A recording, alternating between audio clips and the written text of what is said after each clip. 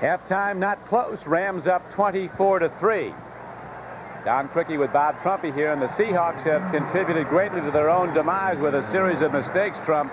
They'll have to get over that if they're going to get back in. You're right, and it started with the first offensive play by the Seattle Seahawks. Normally a very, very sure-handed Kurt Warner turned the ball over for the Seahawks, and the Rams went in to score.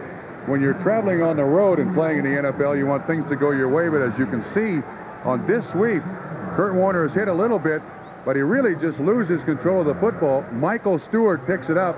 The Rams go in and score the first touchdown of the afternoon. And then, after a 66-yard drive, the Seahawks were looking good. Stauffer tries to throw it to a completely covered John L. Williams. Stewart, same guy in a fumble recovery, makes the interception. He runs it back 37 yards. And again, the Seattle Seahawks just hurt themselves. That was 66 yards. And then this is the haymaker, the left hook. 4th down and inches.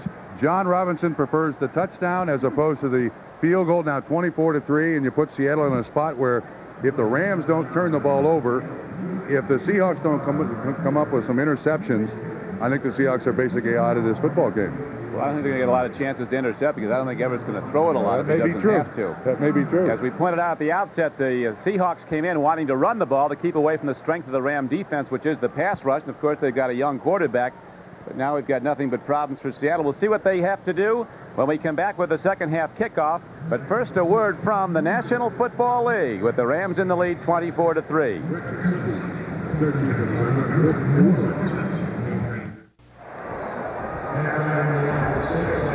The table of miscues. You really don't want to beat yourself in the NFL, Don.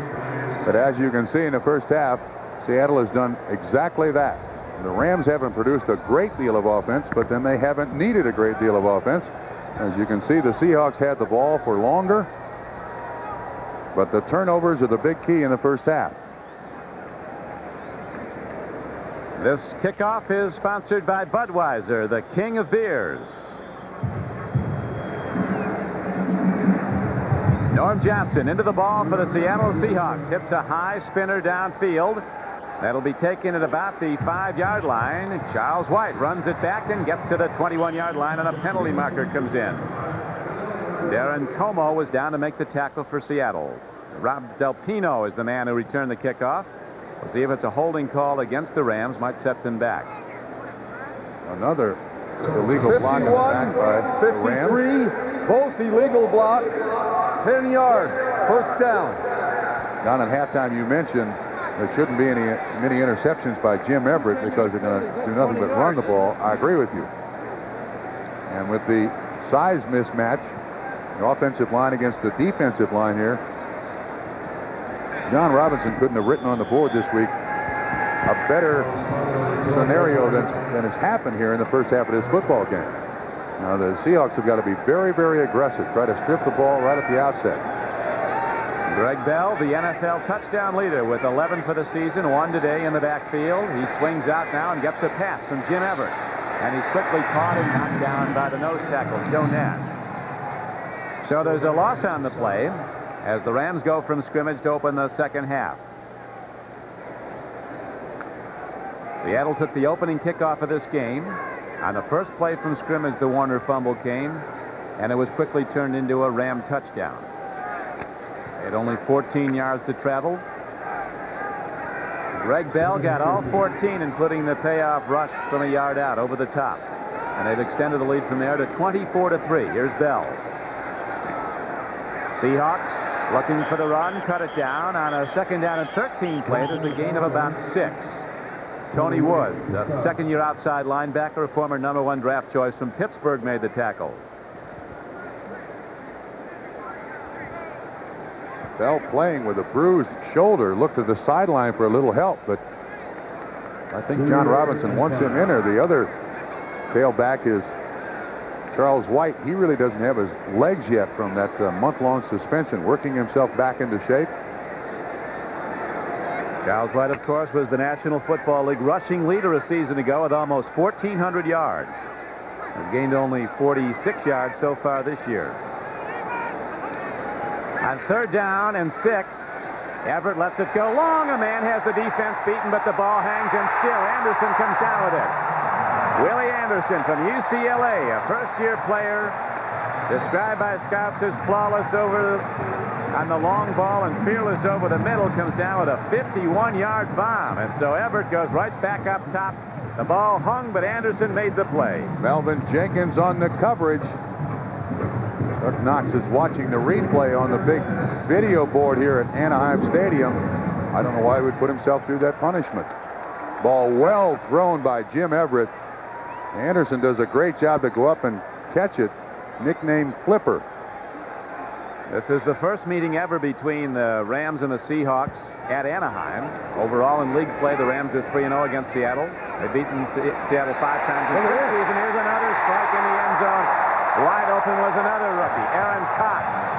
And Everett, who looks about as good as you can look, throwing strikes all over the field. First a 51-yarder, and now a 33-yarder. And the Seahawks are out of this ball game early in the third quarter. Jim Everett has now thrown 3 touchdown passes in 3 consecutive games. That one 32 yards to Aaron Cox.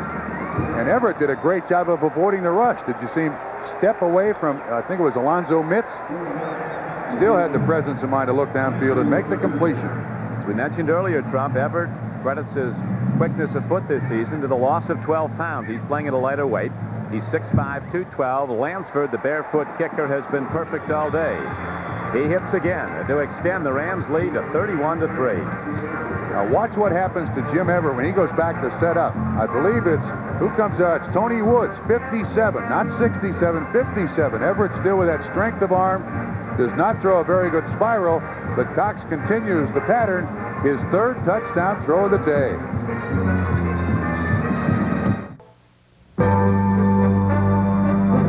Today's game is brought to you by Dodge Cars and Trucks. On the street or off the road, it's the new spirit of Dodge. By Apple Computer, maker of Macintosh personal computers, giving you the power to be your best. And by the U.S. Army, learn how to get an edge on life. Be all you can be. Ready to go. Lansford kicks off after another Ram touchdown. Bobby Joe Edmonds takes it inside his 5-yard line. He's across the 15. And he is out to the 26-yard line, and 2 markers are down. It'd be illegal blocks or holding on the return. That was an illegal block, and it was on Robert Del Pino, the guy who was trying to get down there to make the tackle. And I think they're going to call it on. Number 52, illegal block, 10-yard first down. M.L. Johnson, a linebacker. M.L. Johnson. Don, the big problem that the Seahawks have had to this point with the turnovers, Kelly Stauffer has 10 completions. He has just 2 to wide receivers. Scansey caught 1, and Steve Largent caught 1. The other 8, the tight ends are running backs. So the Rams are doing a great job. Their cornerbacks not only supporting the run, but also great coverage on those outside receivers. So M.L. Johnson gets caught illegally blocking kick return tackler Robert Del Pino. And now the Seahawks already in deep trouble. Start with the long field to go. 94 yards from the Ram end zone. Out throwing and throwing well as a completion out to Largent out to the 13-yard line. Linebacker Mark Giroux from the University of Washington was there to make the quick hit. Gain of about 6 on the play. Dennis Mnuchin, our stats man, tell us that the longest pass that Kelly Stauffer has completed is 8 yards. And you find these receivers now, they're catching the ball standing still.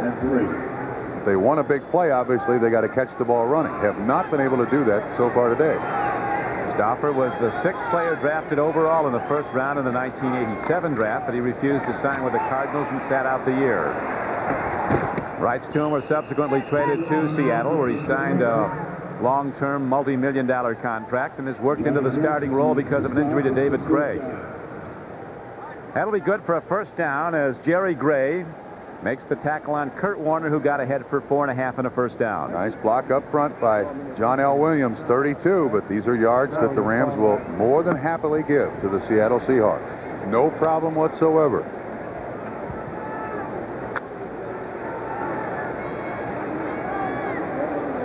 Largent at the top of your screen.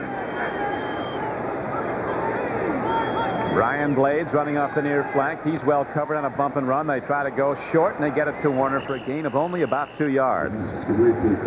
Jerry Gray, the cornerback, playing in zone coverage that time, stayed in and made the tackle on the back.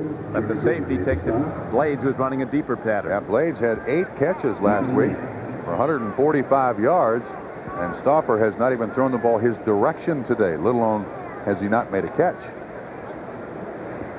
Jerry Gray, a fourth-year cornerback from Texas, has had a lot to do with that, the shutting down of Brian Blades.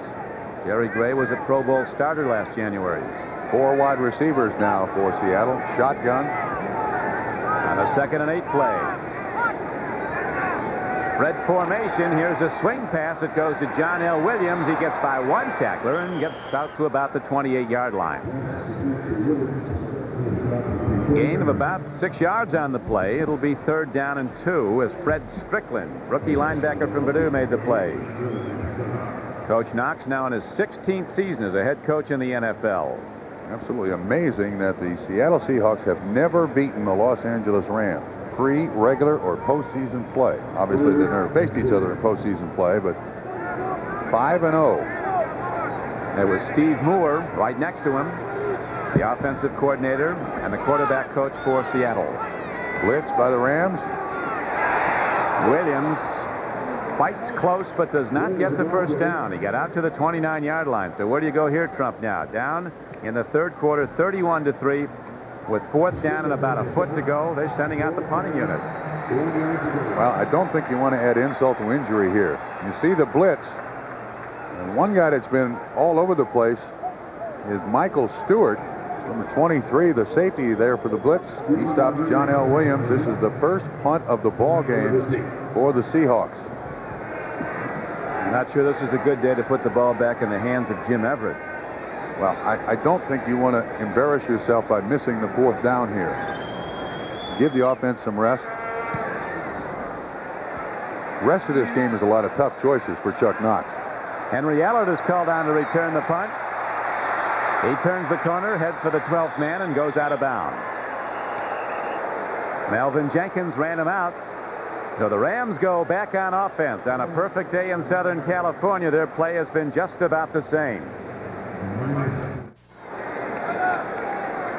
Chuck Knox spent 10 years as an NFL assistant before he got the head coaching job with the Rams. His counterpart, John Robinson, was a college assistant for 15 years.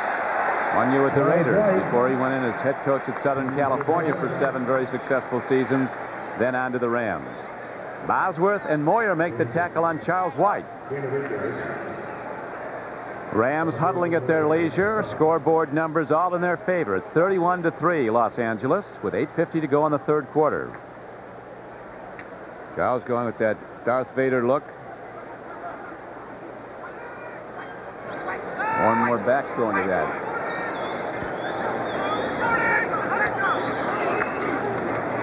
Two arms on the ball as a lot of Seahawks come a-hitting it. Buford McGee got the carry out to the 27-yard line. The ball was pulled loose.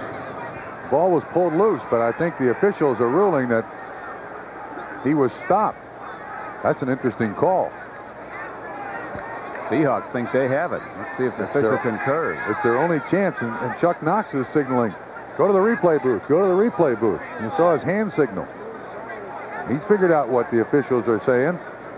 Well, if the replay booth shows, well, this is a great angle. Buford McGee is the man on the carry, just a straight dive.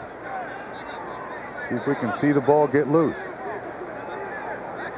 Yeah, the ball is on the ground. You can see right between Buford McGee's legs. But now what the replay official must prove is, was his forward momentum stopped? We could look at this one forever. Buford McGee did well to come out of that thing walking. Every guy in the Seattle defense got a shot at him.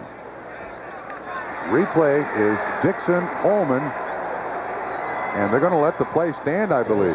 No, I take it back. They're going to give the ball to the Seattle Seahawks. Seahawk offense is out there. Our producer today for NBC Sports is David Dinkins Jr. Our director, John Gonzalez. The executive producer of NBC Sports is Michael Weissman. The coordinating producer of NFL football, Ted Nathanson. We're coming to you from Anaheim, California, where Chuck Knox and the Seahawks have a lot of ground to make up. Umpire telling Ben Dreif what the replay. Now watch once again. Buford McGee gets the handoff. And it comes late, but you can see the laces of the football on the ground. Not yet, not yet when his legs spread. Now watch that ball drop. Almost like he's laying an egg. There's the ball. Going to the ground. There's the laces. Now, Trump, if you'll check the field, we see a Ram offense coming back out. Now, I think what the replay official said was that his forward progress was stopped. They're still huddling, though. I don't know that they've made the decision, the final decision yet. Well, they got a lot of guys changing places on the field. Steve Largent gets in there and gives him a what-to. They talk about the old adage when the ball was on the ground, so it goes back to the Rams. The old adage, Trump, about playing them one at a time, because if you played it two at a time, there'd be too many guys on the field. Now, we had two offenses and two defenses out there. There's no question that this ball is loose, and Buford McGee is still up. Now, if you're a Seattle Seahawks fan, you're going to say there's no way his forward progress is stopped. There's the ball. Right down there between his legs. There's no question that ball is on the ground. But what the replay official must rule is whether or not his forward momentum had been stopped. And who, in fact, does come up with a recovery. Now, there's also no argument that the Seahawks came up with the ball. Well, the righteous thing to do would be give it to Seattle, because they're out of the game at the moment. Now they're trying to determine exactly where the ball should be placed. Bet they might give Seattle a couple of scores to get.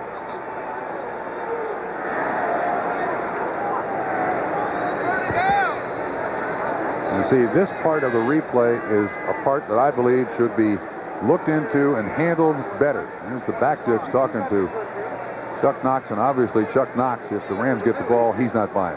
Whatever he's saying, don't talk to me, he's not buying. John Robinson, smile on his face. He's looking at some real estate there, and he's even saying, not only did we keep the ball, but we got the first down. John may be hard-pressed to be smiling next week. They have to travel into that Superdome where the Super Saints take on the Rams next Sunday. The Seahawks will be back in the Kingdome. Chuck Knox will have his team ready to go against San Diego.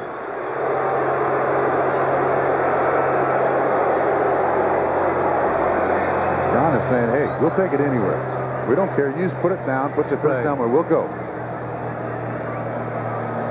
8:09 left to play. Third quarter. We got an early report that the whistle blew before the ball popped loose, and now we see that the Rams will maintain possession of the football.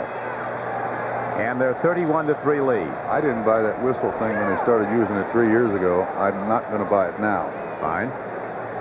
But I do believe there's an argument that his momentum was stopped. Now, the Seahawks are going to strip the ball carrier as best they possibly can for the rest of the game.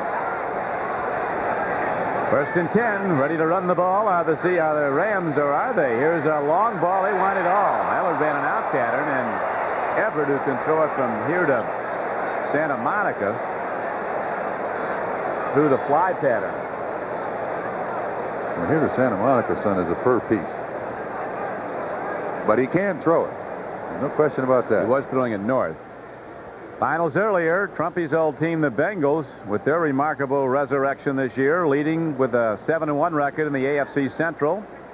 Buffalo, another team with a turnabout with a 7-1 record after beating New England. Philadelphia, on a closing second touchdown pass by Cunningham, beat the Cowboys. And now the Rams looking to go to 5-3. As turning the corner is Charles White, knocked out of bounds. Actually, the Rams will go to 6-2 with a win today.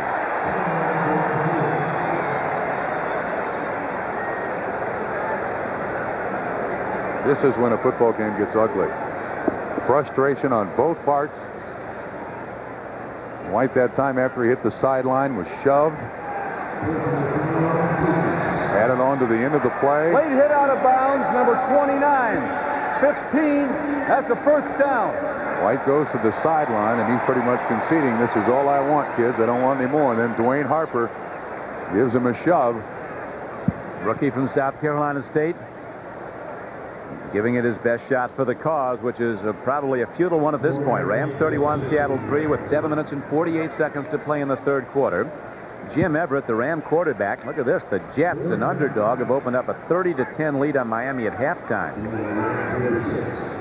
And the Pack out has tied up Washington now. Three Biasucci field goals have extended Indianapolis's lead. Here's a pitch back to Charles White, who's ahead on a first down carry out to the 49-yard line of Seattle. Jim Everett started today with a quarterback rating of 103.8, third best in the NFL. It's going to rise markedly this week as he now has 3 touchdown passes today, 19 for the season. No interceptions today, only 5 for the season. He has 9 touchdown passes in his last 3 games, including this one. Ryan Bosworth on the sideline, I guess, resting his shoulder.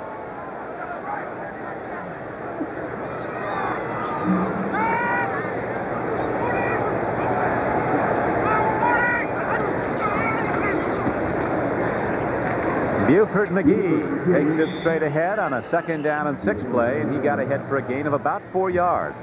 The Rams, with their big advantage, 31-3, content to run the ball with 6 minutes and 50 seconds to play in the 3rd quarter.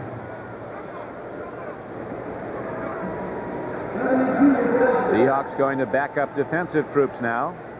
This Everett has shown an inclination to let it go long, even with the big lead. Time for guys to earn their letter. When you trail 31-3 or you lead 31-3, you get some of those underclassmen in there, you know? Right. You may have to count on them later in the season or next year. You also get some offensive plays you wouldn't get if they were in the same division and had to play again this year. Markers down all over as the pitch back went to Charles White.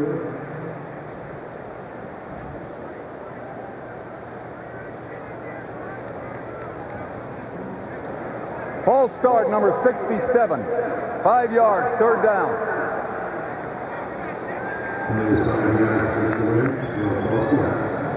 Duval Love, the right guard, was called for the illegal motion for Los Angeles. An excellent offensive line in front of Everett, and they protected him well. And now into the 8th game of the season, he's been sacked but 13 times. I think that's the NFL low. I think they've got Marino more than that in Miami. Irv Pankey and Jackie Slater are the veteran tackles. Newberry and Love are the guards. Doug Smith, an excellent center. He's been to the Pro Bowl 4 the last 5 seasons.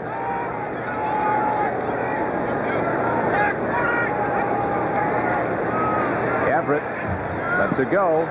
Oh, just broken up. Jenkins just tipped it away. Aaron Cox would still be running had he not gotten a piece of the ball. He was open and ready to go the distance. Well, I'll tell you what, though, if Jenkins gets his hand on that football, that's got 6 points written all over it. Everett kind of lets his ball sail a little bit. Jenkins is able to cut underneath. Aaron Cox does a good job of making sure there is no interception. Rams' first punt of the day here, Don. First punt for the Rams, only the 2nd of the day. Seattle's booted it once. The scoreboard is all Los Angeles. It's 31-3 in the 3rd quarter. 5:47 to play in the quarter. Rich Camarillo into punt. Hits it long. Spiral. Flag on the play. They ran into the punter. Automatic first down for the... I take that back. They get 5 yards.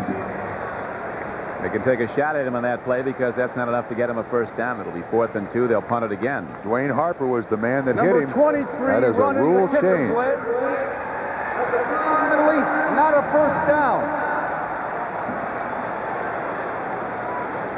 John Robinson is saying we'll refuse the penalty.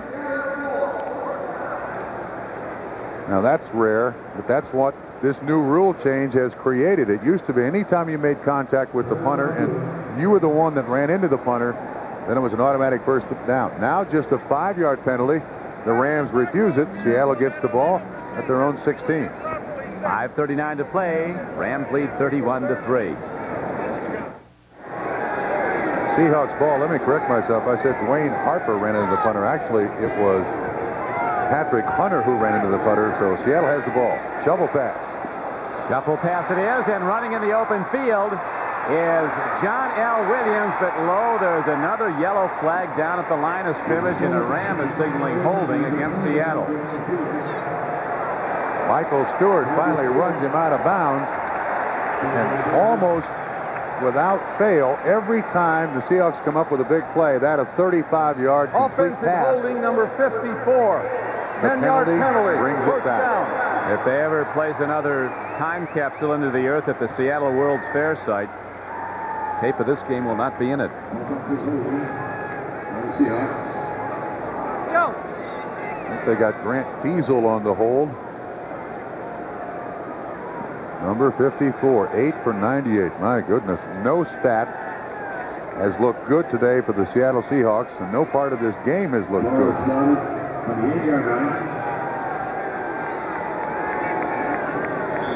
The weather about as good as it gets. Mid-70s, cloudless skies, no wind, perfect playing conditions, and the Rams have benefited more by Seattle mistakes than by the good climate in Southern California, as Los Angeles has opened up a 31-3 lead. Stauffer from the end zone fires a hard ball out, taken down nicely by Williams out to the 14-yard line. But it came on a 1st and 18 play. Next Sunday, join NBC Sports for another week of exciting football action beginning at 12:30 Eastern with NFL Live. Then the Dogs will be barking at Cleveland Stadium as Boomer Esiason and the 7-1 Cincinnati Bengals come to town to go against Bernie Kosar and the Browns. A crucial AFC Central Division showdown, plus regional action. Check local listings for the game and time in your area. Now Stauffer on 2nd down and 11. Sets in the shotgun and fades to his 12. Here's a throw and a catch. Down with the ball to Scansey, and he's ahead for a 1st down. Well done by the veteran wide receiver, Paul Scansey. James Washington knocked him out of bounds, but the Seahawks do convert a 1st down. But 4:46 to play in the 3rd quarter. They're down 31-3. Something I could say about Kelly Stauffer, keeping his composure, throws the ball very, very hard, good tight spiral on it. That's a nice, easy ball for the receivers to catch, and that was the longest pass completion of the day by the Seahawks, 12 yards. Seattle having trouble converting 3rd downs this year when they were number 1 in the NFL last season. Here is a misconnection on the snap again. Gary Jeter goes back and pats Stauffer on the shoulder. That's going to be against the offense. Stauffer called it on one number, told everybody else another number. Fiesel didn't snap it, and the offense was moving all over the place. So that's the 10th penalty against the Seahawks so far today. Normally the Seahawks a very, very conservative, False very start well on the coached, offense. 5-yard penalty. and it's also a team that makes very few mistakes under normal circumstances, but the last 2 weeks they've made them. Interesting year for Seattle. They started off with a very impressive win on the road at Denver, 21-14. Came back and blew out Kansas City, and suffered successive losses at San Diego and to San Francisco. Came back to beat Atlanta and then beat Cleveland, then lost by a point to New Orleans. Today, their longest day of the season, as the swing pass comes out. And here's another penalty marker. And lost to San Diego, John. A devastating loss. That and of really course, was. last week, a game they should have won, could have won, they let get away at the loss to New Orleans. Kevin Green, the linebacker, he's on Mike Wilson. This is a little screen that Green plays very, very well. Stauffer still able to get the ball to John L. Williams, and I think John L. Williams. 91, personal foul, hit the man out of bounds. 15, that's a 1st down. Yeah, but you know what they missed? It looked like John L. Williams grabbed a hold of the face mask of the tackler. Somebody illegally blocked the photographer. Big Markov sets the ball all the way out to the 37-yard line. Don, watch this once again. When John L. Williams, see the defensive back, he grabs a hold of his face mask or puts his hand right in the face mask. That's illegal.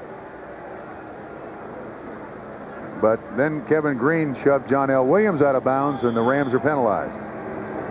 Anaheim Stadium holds almost 70,000 for football and is just about packed. Rams leading 31-3. 4:23 to go, 3rd quarter. To the run go the Seahawks on 1st down, and Kurt Warner doesn't get much but a load of left end Doug Reed. Doug Reed, Alvin Wright, and Sean Miller across the defensive front. Jets now with a 30-17 advantage over Miami. It was 30-10 at halftime. Cleveland holding to a 6-point advantage over Phoenix. Bernie Kosar came back today and threw for the first touchdown of the day for Cleveland. Green Bay, loser of 5 straight, many by lopsided scores, now comes back on consecutive weeks to win going away against New England. Won again last Sunday, and now they've come from behind to lead Washington. Beat Minnesota badly last week, did the Packers. Here's a straight ahead run when there's nobody there on a 2nd down and 10 play. And Stauffer's ahead to the 42-yard line. Leroy Irvin and James Washington knocked him down. Did not look too swift to foot there. Kind of fell over himself a little bit. Last week, Seattle ran a couple of quarterback draws. It looks like Kelly Stauffer is going to be a lot better quarterback if he stays in the pocket. If they have to rely on his running, then they're going to be in a game where they're down 31-3 in the third quarter. Third down and 6 for Stauffer. Out of the shotgun, looking deep. Let's it go. He had an open Largent running a crossing pattern, but didn't see him as the defense came to whack him just as he released the ball. Meisner was in to make the hit. Greg Meisner, a pass rusher. Nice little game run up front by the Los Angeles Rams. You can see him twisting right at the outset. And then Stauffer tries to set up. He can't really finish because Meisner's right there in his rib cage. That's why they pay those guys all the money they make. And it ain't enough. But in most cases in this day and age, it ain't bad. Leroy Irvin back deep now as the punt comes. It is hit downfield by Rodriguez. Leroy Irvin steps under it and fair catches the ball at the 27-yard line of the Rams. And with 2:57 left to play in the third quarter, the Rams will take over the ball first and 10, leading the game 31-3 over the Seattle Seahawks. A little lady, perhaps a Seahawk fan, making a silent statement on what she's seen today. Not too exhilarating for the Hawk fan. I have a feeling she's been asleep for quite a while, too. We have 2:57 to go in the third quarter. It's 31-3. The Rams are in the lead. Everett play fakes, takes a look long, fires downfield, makes the connection with Aaron Cox. He's a fine-looking rookie from Dorsey High School in Los Angeles and Arizona State. First-year player. 18 yards on the pickup. Well done. One scored on a 95-yard scoring play against USC. Next Saturday, join NBC Sports World for one of the most thrilling events in the sport of kings, the 1988 Breeders' Cup Steeplechase.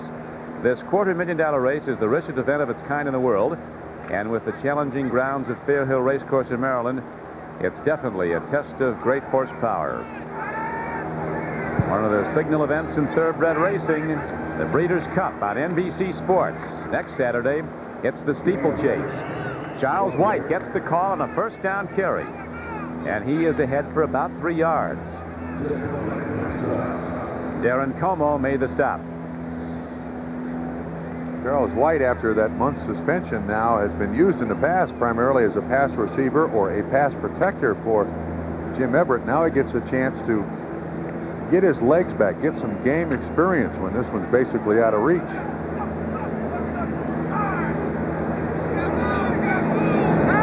Charles White, a comeback story. More than once. Buford McGee gets the run. Crosses midfield on a second down and 6 play. Won the 1979 Heisman Trophy to Charles White. Was a fair prospect coming out of high school in Los Angeles. He averaged 9.5 yards a carry. When he went to Cleveland, of course, he tore up his ankle, his Achilles tendon, came back, was released, and then came out here to the Rams and was the NFL's leading rusher last year. He's definitely had an up-and-down career. Everybody hoping he can keep it together. He's a terrific guy. He and his wife, Judy, the parents of 6 children. Of course, last year was his great comeback story when he rallied to lead the league in rushing. Charles White gets the call again on 3rd and short. He lunges, and on the toss play, gets ahead for a first down. That was the toss play that Eric Dickerson made famous here with the Rams. The only difference, of course, is that Greg Bell and Charles White don't line up 8 yards deep in the offensive backfield. They don't have the foot speed that Eric Dickerson. That was the amazing thing about Dickerson. He had to run 8 yards just to get even. And those are the little adjustments that John Robinson and his offensive coaches have made to this offense when Dickerson left that have really produced a very solid offense once again. Last week, they get beat by San Francisco, but it took a 190-yard rushing performance by Roger Craig to beat him. Neil Lomax beat him, and he beat him by throwing for close to 400 yards. This is one of the finest teams you'll find in the NFL. White running hard, and Charles White looking in good form on a first down carry. Runs the ball down to the 29-yard line of Seattle. So White rips off a 10-yard gainer. Bruce Schultz finally makes the tackle. White does a great job of cutting back here. Again, the toss sweep. John Robinson started running that when he was the head coach at USC. And White waits for the block, cuts back inside. Very close to a 10-yard pickup. Going to be about 6 inches short.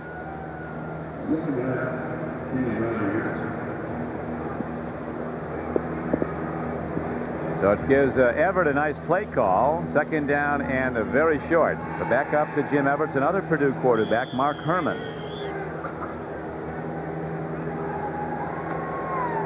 Look what the Rams have done on 1st down today, Trump. That's why they're winning. That and the turnovers. Very obvious. The clock is going to expire here to the end of the 3rd quarter, but Rams' 1st down yardage, both running and passing, really devastated the Seahawks. So the Rams, with another touchdown in the 3rd quarter, extend their halftime lead to where it now stands at 31-3. And we'll be right back after these messages from your local station. Rams are obviously going to win this game, but if they lose this guy in the meantime, it's a tremendous loss. Tom Newberry just had his knee checked by Dr. Robert Curlin, the Rams orthopedic surgeon. Looks like he's definitely out for the rest of the game. 2nd and short. Handoff goes to Del Pino, who caught a 37-yard touchdown pass in the 1st half. The rookie from Missouri. Grew up in Dodge City, Kansas. There with Wyatt Earp. At this point, the Rams have offensively owned this game. You just saw their numbers on 1st down. Time of possession very misleading. 348 yards by the Rams. The 3 turnovers in the 1st half. The big key for the Rams to put this game out of reach. Oftentimes, there's very few things in this world of less significance than time of possession. Particularly today. When you get it fast like these guys have got it, too long. Somebody got a souvenir on the 1 hop. He's probably not going to have it for long. Aaron Cox ran the fly pattern. Everett long out of the end zone. Patrick Hunter was running stride for stride with him. We have 14:15 left to play in the 4th quarter. Jim Everett played high school football in Albuquerque, New Mexico, where he was also, in addition to being a standout quarterback, an all-state safety. And he went to Purdue, where he set 3 NCAA single-season passing records. Became the 3rd player picked in the 1986 draft. And Bo Jackson, who was picked by Tampa Bay, and Tony Casillas, who was picked by Atlanta. Charles White keeps it inbounds on a 1st down carry. White's down to the 26-yard line. David Wyman on the stop. Now, see, I think the NFL ought to institute a rule that when you lead 31-3 for the rest of the game, especially in the 4th quarter, you are required by NFL rule to run the ball and stay in bounds. The team behind can do anything at once. The team ahead, just run it. Do not throw it. You think that'll pass? Well, I think we're instituting that rule right now. Okay, let's do that. I think Coach Robinson put that in him before you said it. 13:35 to play. Everett with 3rd and 3 coming up. Giles White in the backfield with Del Pino. Cox running a fly. Up the middle they go. Penalty markers and an incomplete pass. This Cox is some weapon. Man. Can this kid run or what? Robert Del Pino was the intended receiver. That time Paul Moyer, 21, came with the blitz. Flag down. Illegal procedure. Los Angeles. We got Newberry with a lateral strain of his left knee. There's the orthopedic surgeon, Robert Curlin. Motion on the offense. 2 men moving at the same time. They declined the penalty. It's going to be 4th down. If he can get up and walk on it, it's not a serious, real serious injury. Put weight on it. It's the right leg that he is injured, has iced. Rams want to tack some more on, and they have Lansford out to try a 43-yard field goal. He is 9 for 12 on field goal attempts this year. Block, and they'll be running with it. Goodbye. He's out of here on the run with the ball. is a Seattle Seahawk. He's going to take it the distance. Vernon Dean, the sprinter, the former Washington Redskin. Brian Bosworth was the man who blocked it. And Vernon Dean, as the Rams try to pack on more points, instead get it shoved right back at them. 13-14 to play, and the Seahawks have their first touchdown of the day. And it comes as a result of a blocked field goal. They had that happen to them last week. Pressure comes from a lot of different places. Brian Bosworth gets through there, gets his hand on it, ends up being a 63-yard blocked field goal return for a touchdown for the Seattle Seahawks.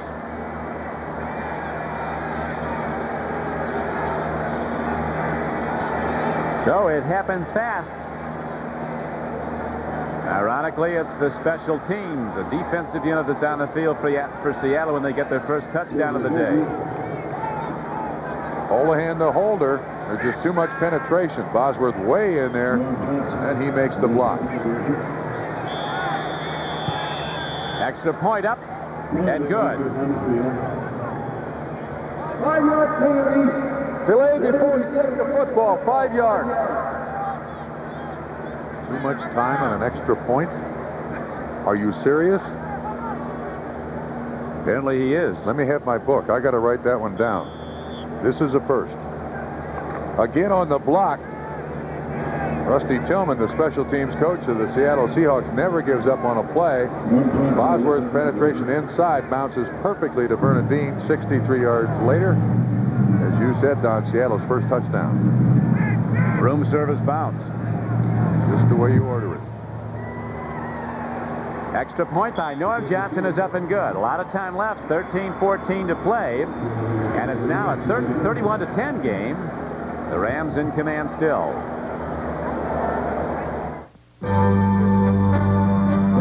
Today's game is brought to you by Budweiser, Beechwood Aged for that clean, crisp taste. This Bud's for you. By Mazda and the exciting new Mazda cars and trucks for 1989. And by Delta Airlines. We love to fly, and it shows. Special teams coach Rusty Tillman shouting instructions now. Could be an onside kick try by the Seattle Seahawks, who just scored after running back a blocked field goal attempt. There's the onside attempt. Man, they got it. No control. Did not have control. Just like a pass reception, Don, you've got to have control. Well executed by Norm Johnson. That kick is out of bounds. Rams will get the ball at that spot. Hands were on it, but the feet weren't in. This is where you do not expect it on the onside kick. He does a great job. And they just can't get it before it goes out of bounds. It's Dwayne Harper who gets his hands on the ball. The replay is probably going to look at this to see if there's any possession. Went out of bounds. That's a short free kick. 5-yard penalty, and they kick it again. They'll make him kick it again. Could go on for a while. That was a nice try, though. Yes, it was. 13-10 left to play in the game. Dwayne Harper almost got a hold of that ball. The only problem was Norm Johnson kicked it a little too hard. They had the Rams receiving team confused. You can see Rusty Tillman. That's what we wanted, and it didn't. This was right after the extra point. Rusty Tillman got them all together. Nice idea, almost perfectly executed.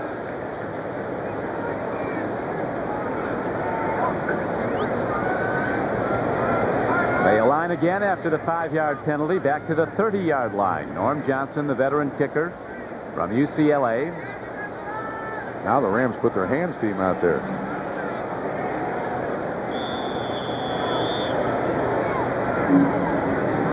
You've got 9 guys up within 15 yards of the 40-yard line.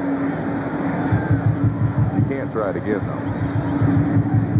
And they don't. A high spinning kickoff that's going to spin down into the hands of Charles White. And he is out to the 30 or the 31-yard line, and there the Rams will go on offense, first down and 10, leading the game 31-10. Dwayne Harper was on the play. As we check the scoreboard, Jets now have extended their lead to 37-23. They went in as a big underdog to the Dolphins. Cleveland holding to a 6-point advantage over the Cardinals at Phoenix. Redskins and Packers tied up at Green Bay, and in the fourth quarter, Indianapolis holding to a 9-0 lead over San Diego. The next opponent of the Seahawks. San Diego goes to the Kingdome in Seattle next Sunday. Rams go to New Orleans next week. Downfield throw. Connection is made. That is Henry Ellard with another reception out to the 48-yard line. A 16-yard gain. Patrick Hunter again on coverage, and this is the way the game began. The Rams throwing that out pattern that the Seahawks have had great difficulty covering all day long. Ellard, Big 6 catches now, 89 yards. And Everett, a standout day also. 12.5 minutes to go. A first down coming up now for the Los Angeles Rams. Everett has thrown the ball 22 times, has hit 15 for 260 yards and 3 touchdowns. Charles White turns it up. Busting the defense down to the Seattle 40-yard line goes Osborne and Charles White. A first down carry, good for a Los Angeles Rams first down. Backup linebackers in now for Seattle. Darren Como and M.L. Johnson combined on the stop. Charles White running well, Trump. 55 yards on 9 carries.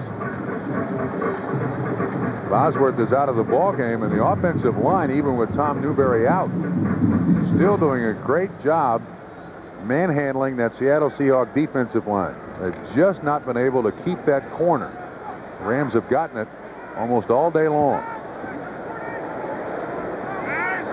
High set. White swings out of the backfield, gets a throw from Jim Everett. Nicely caught by Charles White. He's knocked out of bounds at the 40. Paul Moyer, number 21, strong safety for the Seahawks, made the stop. White came out of USC primarily as a tailback. Hadn't really caught the ball much his entire career, but as you can see, he's a very talented athlete. Good body control, spins 360 degrees, makes the catch. For not much yards, but he does make the catch.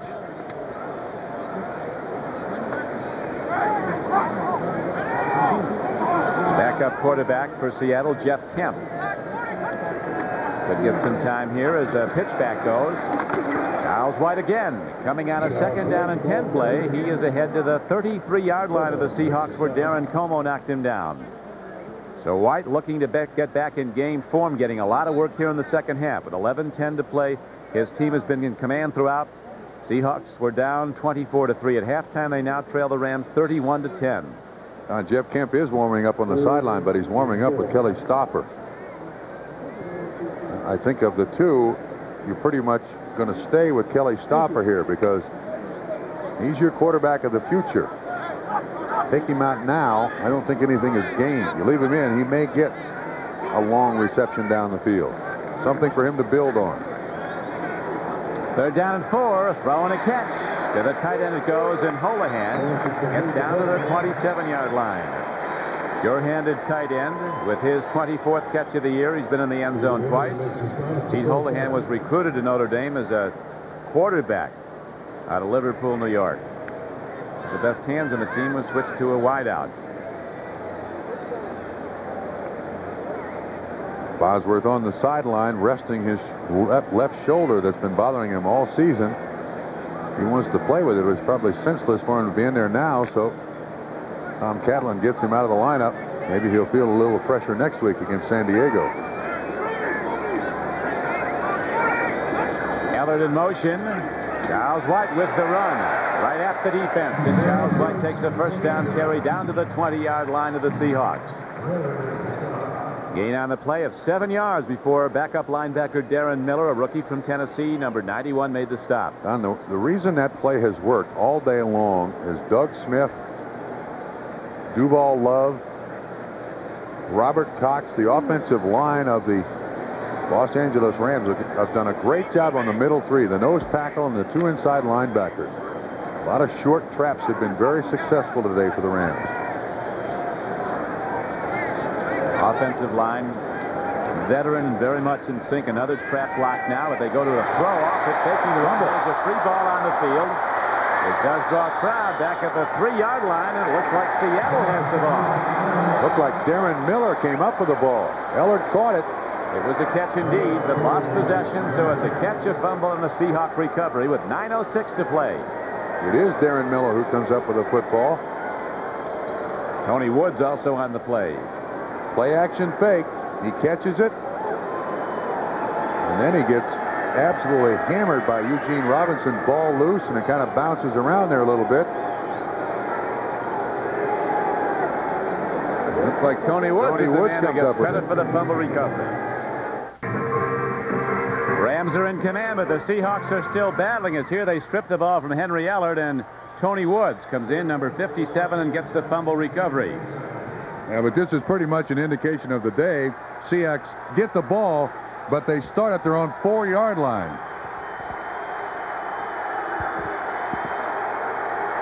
From the end zone, Stauffer lets a long ball go, and it's going to be intercepted by Jerry Gray, and he's not done. And now they're ruling he's down.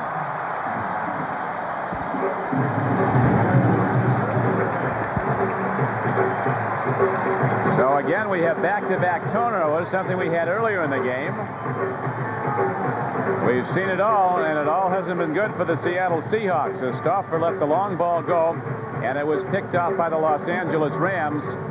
So where do you go from here, Mr. Trump? You've been on the short end of some of these long scores. You try to go straight to the plane. If you're the head coach, you try to consider maybe we won't show the highlights of this game or the film of this game next week. There's very little good that Seattle Seahawks have done. And, of course, when in desperation you begin to throw the ball deep, a young quarterback is going to turn the ball over like that. I think the one thing Seattle has to come out of this game with is a feeling that Kelly Stouffer is still the quarterback of the future, still a quarterback they can go to. So they can't just turn him loose on those long passes. Well, we know he can throw it a long way. That was way downfield. And here is a give straight up the middle, and Robert Del Pino, a rookie runner, takes it to the 46-yard line. Here is Kelly Stauffer dropping back. I tell you, the Rams are very good defenders. Perfect coverage, and it's picked off. Running back with the ball for the Los Angeles Rams was Anthony Newman, actually. It wasn't Gray. Newman, the rookie, was in there and got it. Well, the one thing the Seahawks have had real trouble doing all day long is getting the ball to their wide receivers. And once again, an attempt way down the field, and this time it's intercepted. So on second down and short, handoff again to Charles White. Hitting hard, and the Seahawks come hitting perhaps a bit late. No flag. Charles White on a second down and short play gained 10 yards and a first down. Eugene Robinson on the tackle. Charles White approaching 100 yards, 12 carries, 77 yards on the afternoon. Dorsett of the Broncos, who wears one of those sun visors, says the defense can't look at your eyes and see where you're heading. Also keep the fingers out of the eyes. Yeah, scrapes and scratches on the face. And it's harder to grab the face mask, too, so it helps in that fashion.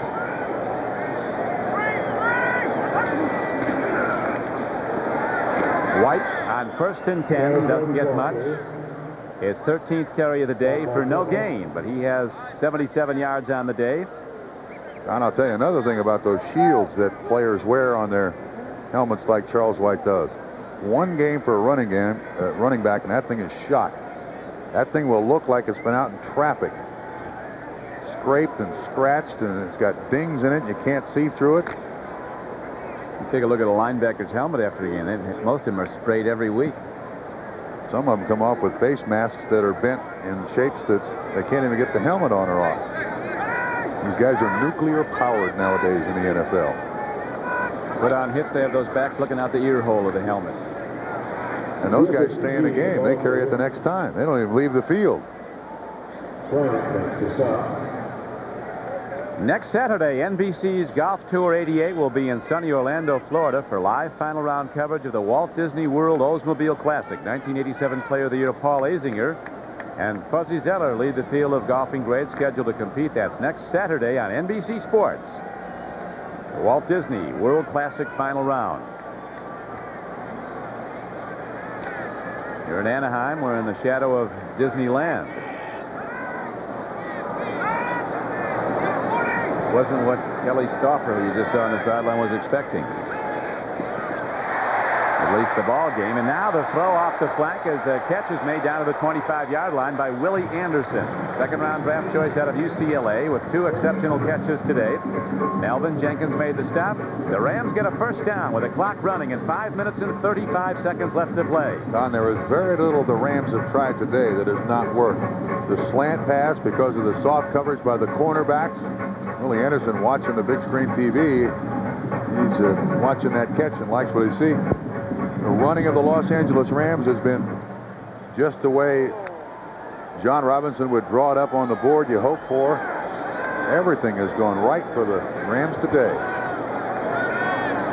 They'll make the turn to the second half of the season with a 6-2 record. They go back to the run. Del Pino, the rookie, takes it straight ahead. A lot of pro scouts had him projected as high as a second-round draft choice. And in some of the combine workouts, Del Pino did not show blazing speed, and he wasn't taken until the 5th round. But he's played like a first-rounder. He plays on every special team.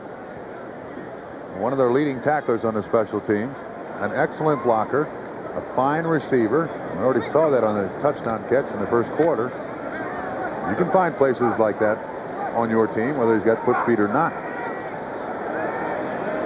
Wide to the left is Michael Young. Anderson up the right flank as a penalty marker goes down, and Charles White takes it inside the 20, but the play has been whistled down. I think we just talked about it. Robert Del Pino, I believe, left early. Right tackle, false start. Right tackle. It looked like Del Pino left early, too. Well, as long as one does, they might as well do. Sure. Robert Cox, number 72, left early. He's in for Jackie Slater. Earlier today, the divisional leaders in New Orleans, the Saints, beat the Los Angeles Raiders 20-6. So the Saints make the turn at the halfway point of the season with a 7-1 record. And they'll have a 1-game lead over Los Angeles at day's end. The 49ers were also at 5-2 through 7 games. They'll play tomorrow night at Chicago. Here's a handoff going to Charles White. On second down and 11, he gets to the 21-yard line. It's an excellent division. The AFC West at the halfway point of the season will have co-leaders with 500 records. Denver and Seattle both will be 4-4. Wasn't that long ago when 4 of the 5 teams in the West were over 500, AFC West. We look at all the scores today. Giants came back to beat Atlanta. Buffalo goes to 7-1. A major story, Pittsburgh rising up to smash Denver today. Philadelphia on a closing second touchdown pass by Randall Cunningham edges Dallas. The Jets continue to lead the favored Dolphins, and now Phoenix has rallied to take the lead over Cleveland. Green Bay and Washington tied. David Wyman hollers and rolls down Charles White. Game clock down to 3 minutes in running. 31-10, the Los Angeles Rams in the lead. They led 10-0 after the first quarter. They led 24-3 at halftime. After 3 quarters, they had extended their lead to 31-3. Blocked field goal attempt and subsequent return by Vernon Dean to the Seahawks in the 4th quarter gave the Seahawks their first and only touchdown of the day, and that's how it stands now. It is 31-10 Rams. Folks are leaving for the parking lot, and the reason they're leaving late is that you don't cook sushi, you see, so they don't have to leave early and late. The barbecue fumble by Holohan, touchback. Seattle ball at the 20. You lost me on that sushi and departure story.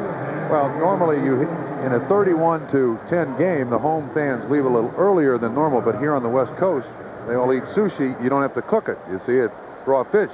They don't they don't light the barbecue, so they leave late and still have their post-game repast. You understand? Don't ask me tough questions. Just believe me. They don't leave here early. But they are leaving, and with a smile on their faces, these Ram fans, as the Rams continue to dominate. This is Don Criqui with Bob Trumpy back at Anaheim Stadium. 2:25 left to play. The Seattle Seahawks, trailing in the game 31-10, have just taken the ball back on a fumble recovery in the end zone. They come right out into the shotgun formation with Jeff Kemp at quarterback. He throws out of the backfield to John L. Williams. This is a backup runner in the game now as they go to Tommy Agee, a backup fullback. And the Seahawks also go to shock troops as the clock is running. This will take it down to the 2-minute warning, this play. They get the snap away as a penalty marker goes down, and Kemp throws on the run, makes a connection, running with the ball and moving well with it is rookie Tommy Kane. He's out to the 37-yard line. Penalty marker is down, though, and the clock is down to 1:54 to play in the game. For those of you wondering, the 2-minute warning cannot take place until it's 2 minutes or less. So if you get the snap off at 2:01, then you're going to get the clock to stop after the play. Illegal This motion. flag is on. As a 5-yard penalty in the second So now down. we'll take the 2-minute warning. 2-minute warning.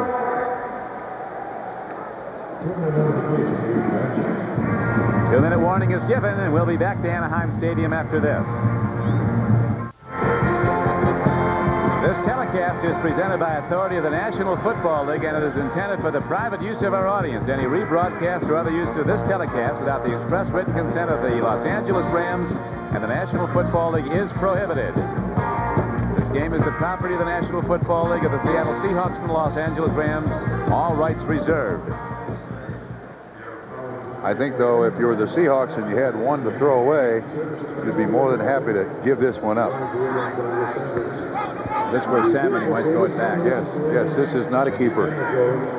1:54 to go. Jeff Kemp in the shotgun. Spread formation with wide receivers double to either side. Up the middle throw, the connection to Brian Blades, who had such a big day last week, the second-round draft choice out of Miami. That's his first catch today. 21st of the season. Caught 8 balls for 145 yards and a touchdown versus New Orleans. Kemp fires another strike as the Rams are in a deep zone coverage. This to Scanzi.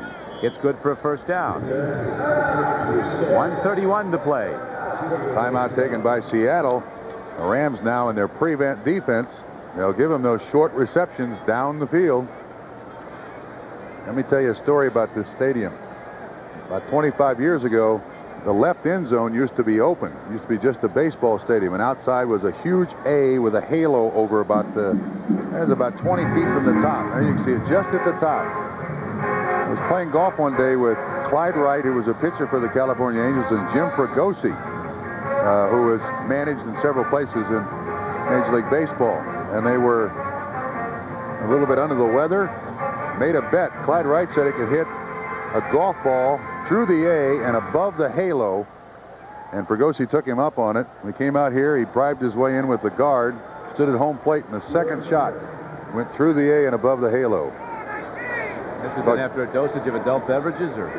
Several. A mega dose of adult beverages on their part, not mine. No. Here comes Kemp on the run, crosses midfield, turns it up, and gets out of bounds. So Jeff Kemp with a chance to play, the 8-year veteran from Dartmouth. No touchdown throws this year and 4 interceptions for Jeff Kemp. Running well, a 21-yard gain. The report card, Stouffer, not bad except for the 3 interceptions. One of the things that they liked about Kelly Stouffer is that he had not turned the ball over. He had not thrown the interceptions. Warner's yards came primarily in the first quarter. Everett was spectacular. His 3rd straight game with 3 touchdowns. Jim Everett. Big time.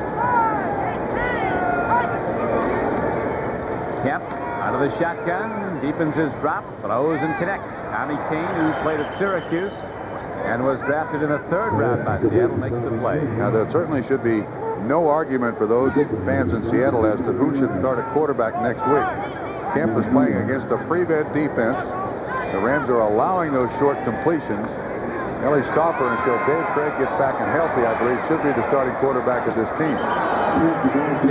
Jeff Kemp slides to a halt, and 3 guys hit him anyway. He does call a timeout. The Seahawks have just 1 remaining and too much ground to make up. They're out of road as they're down 31-10. 51 ticks left on the clock here at Anaheim Stadium. Don Criqui with Bob Trumpy. The Los Angeles Rams have been in command throughout. They now hold to a 31-10 lead. And now it's time for the Most Valuable Player Award, sponsored by Budweiser. And today's MVP is quarterback Jim Everett from the Los Angeles Rams. Budweiser will make a contribution to the United Way on behalf of all the MVPs selected in today's game. Thrown 9 touchdown passes in his last 3 games, including this one. For the season, he has 19 touchdown passes, only 5 interceptions, and in 8 games he's been sacked just 13 times. Now Kemp on a quarterback draw, takes it towards the goal line. Jeff Kemp's not down. Here's a penalty marker down. He goes into the end zone, but it might not go.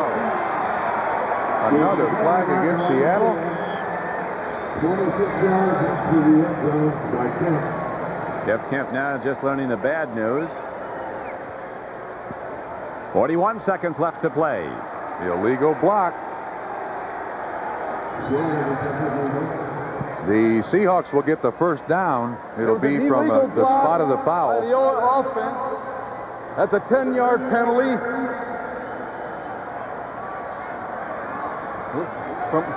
From right there, let's see what it is if you get back 10.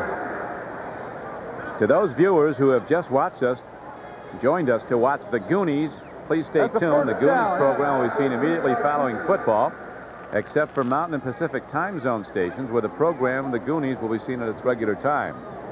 That's reassuring. Except for Mountain and Pacific time zone stations.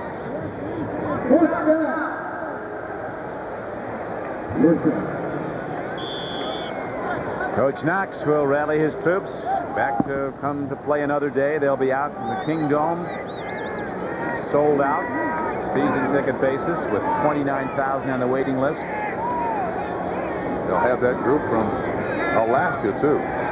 Every weekend they travel to Seattle to watch him play. Oh, and a catch to Brian Blades. There's the comeback pattern. This time it's Jeff Kemp executing it. Hard thrown ball, and the ball is down to the 4-yard line with 34 seconds to play. Some of the headliners this week, Trump. Randall Cunningham, you see with a TD pass, 4 seconds left. Eagles beat Dallas. James Brooks gets 3 scores for your old team, even with a broken hand, as they beat Houston in a key game, 44-21. Carl Banks, 16-yard fumble return for a touchdown, helped the Giants rally to beat Atlanta.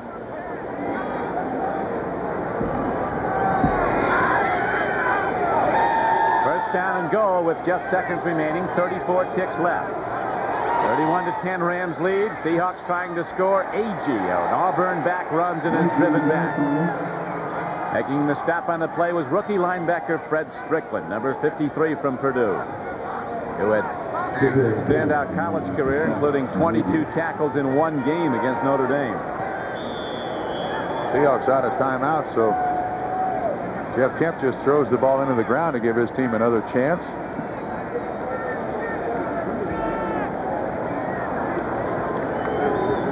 $15 seconds left.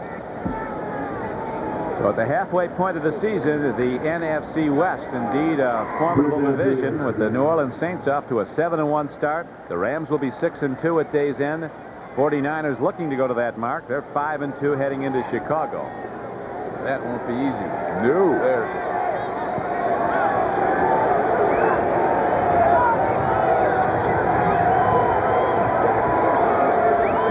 Out of this game, believe it or not, with a 4-4 record, yet as a first-place team in the AFC West. Incomplete at the end zone. Goal line throw. Coach John Robinson with the peaceful demeanor of a man whose team is cleaned up. The only question John Robinson will have all day is whether Tom Newberry is hurt. Will he be able to play next week when they go to New Orleans to play the Saints, as you look at the scores?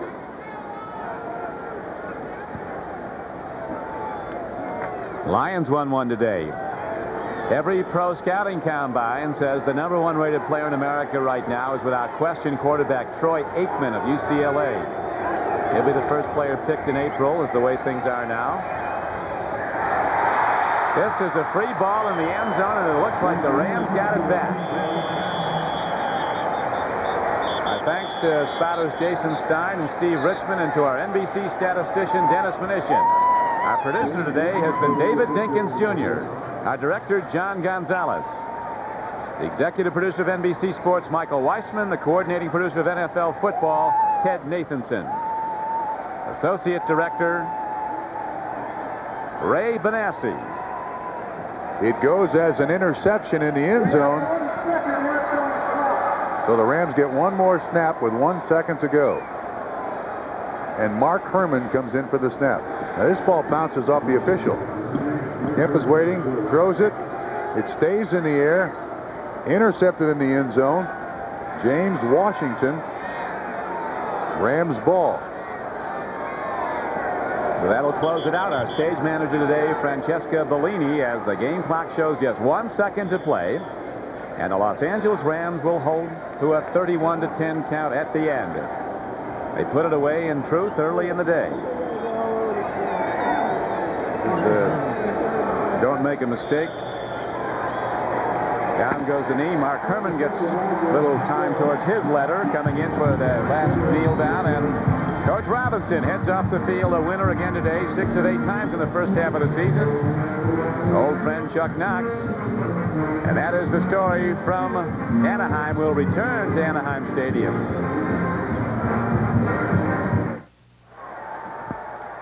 This is Don Criqui with Bob Trumpy back at Anaheim Stadium, where the Los Angeles Rams took command early, capitalizing on Seattle mistakes, and went on to win the game 31-10. So the Rams are back in form after losing Trump their last 2 games at home. Seattle could get very little going. Couldn't get the ball thrown down the field. On the other side of the coin, Jim Everett was spectacular. His 3rd straight game with 3 touchdowns. Immediately following football coverage, we will present the Goonies program, except for Mountain and Pacific stations, where the program will be seen at its regular time. Now for Bob Trumpy, this is Don Criqui at Anaheim Stadium as winners tell jokes and losers say deal. Coach Robinson and quarterback Everett. This has been a presentation of NBC Sports, the leader in innovative sports television.